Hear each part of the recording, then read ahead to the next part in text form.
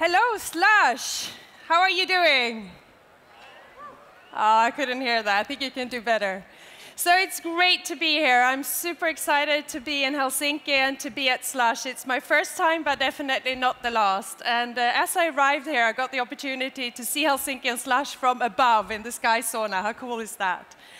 So we're going to travel to space. Are you ready to launch? Great. One small step for man, one giant leap for mankind was uttered by NASA astronaut Neil Armstrong as he, as the first human ever, set foot on the surface of the moon, an event watched by 500 million people across the world. Earlier this year, on July 20th, we celebrated the 45th anniversary since the first moon landing and reflected on the fact that only 12 people have been to space, or walked on the moon, and only 540 people have been to space.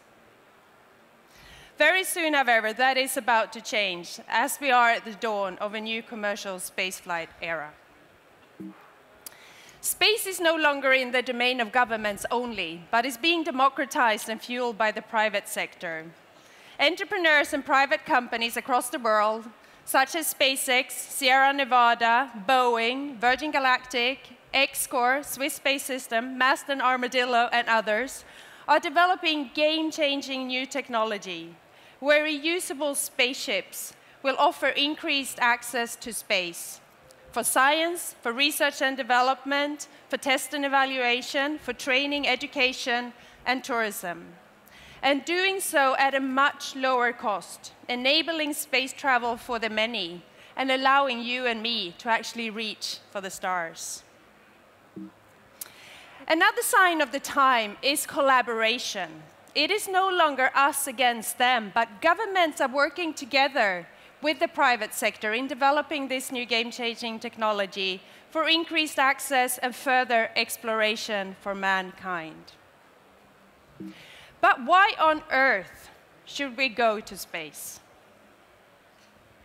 Space is critical for the advancement of mankind. To start with, as human beings, we are born explorers. It's in our DNA to push the boundaries, whether it's seeking a new trade route only to find a continent or to achieve a scientific breakthrough. And as such, space has always been a platform for science and technological advancement. We depend on space technology in our everyday lives, using satellites for communication, broadcasting, forecasting the weather, or navigation. We use applications such and develop new materials, medicine, spaceflight clothing, makeup. A big shout out to Nina, who's done my space look today. So we depend on space, and the International Space Station is our research laboratory in the sky. It is one of humanity's greatest achievements, where over 15 countries have worked together to achieve the nearly impossible. And in doing so, it has attracted the brightest minds and the most dynamic teams, where diversity is the catalyst for innovation. The focus is on talent rather than gender, color, belief, preference, or mobility. Key learning. We also need access to space to further humanity. To enable us to explore and to reach further, we need to train in space. We need to study humans, how we can behave, how can we set up a habitat, and how can we stay longer to reach further. Investing in space is also about attracting talent. This is very important for regions, for destinations, and countries, not the least. With today's technology, young talent can do anything, anywhere in the world. So why should they do it here in Helsinki, in Sweden, or elsewhere? Through setting audacious goals and challenging objectives, we attract the brightest minds. And these talents will fuel other industries and help create economic growth. I believe that space is the new business frontier. There is a huge market, and it's growing at a rapid pace.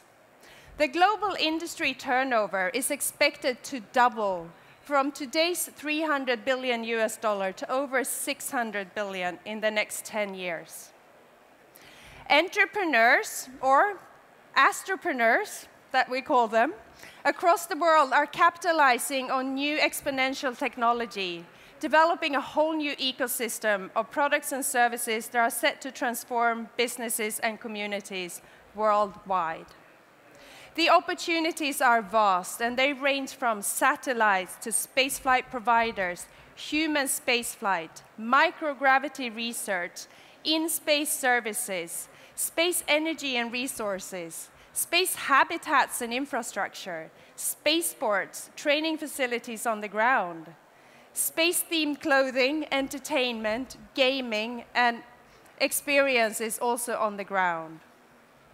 Like space, it's borderless and the sky is only the limit.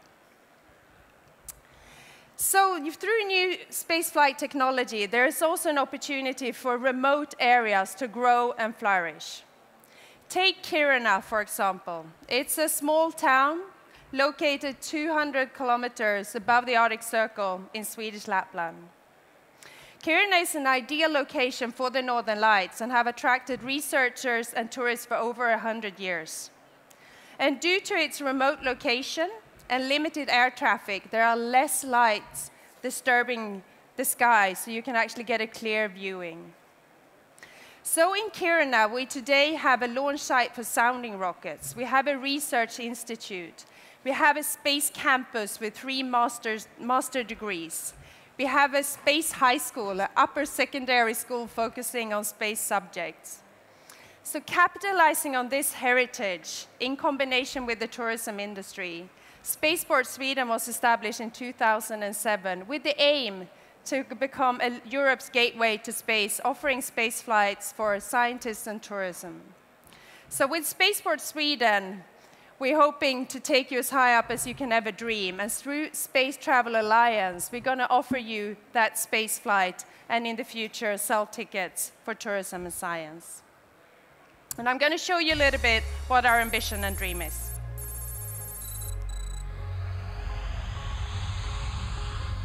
From 200 kilometers above the Arctic Circle, I offer an invitation not available anywhere else in the world. A natural consequence of my courageous heritage. I am Spaceport Sweden, and Kiruna, my home in Swedish Lapland, is the heart of Europe's last great wilderness. This is the frontier, and from here, you will fly in space. I offer a trail of exploration reaching from the depths of the Earth to the edge of space, merging regional knowledge, rich cultural history, and cutting-edge technology into a full spectrum of innovative opportunity. At the Earth Sky Center, you can custom design your visit and arrange for everything from learning adventures and attractions to excursions and transportation, or prepare yourself for space travel. The Spaceport Sweden Launch and Aerospace Complex will always offer you a way to fly. Northern Lights flights and authentic training simulators, plus innovative spaceflight companies like Virgin Galactic, X-Core, and others, provide a hands-on dynamic environment full of authentic opportunities to participate, learn, and discover. Esrange Space Center, Europe's principal rocket launch facility, is nearby, along with the Swedish Institute of Space Physics, the foremost research center in the world for the study of Northern Lights. And what adventurer wouldn't jump at the chance to travel 540 meters deep into the world's largest and most innovative underground iron mine? This portfolio of adventure will attract 145,000 explorers to Spaceport Sweden every year, stimulating economic growth in hospitality and tourism and the growing commercial space industry. I am so much more than a destination. I am a pioneer. I am an educator. I am a research and business partner. I inspire people because the most important space is created in minds and hearts. I am Spaceport Sweden, your next great adventure.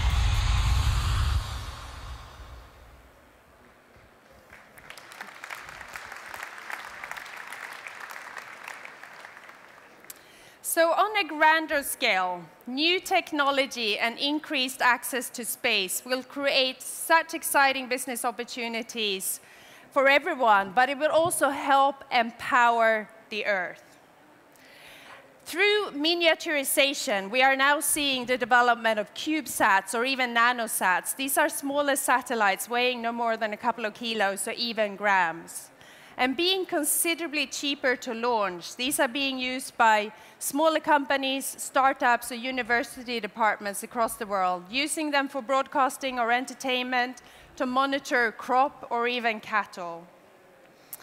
And through this new technology and the small components being developed, being used in smartphones and other consumer electronics, we will give access to education, medical support, and business platforms that is just going to transform communities as we start to reach all the corners of the Earth.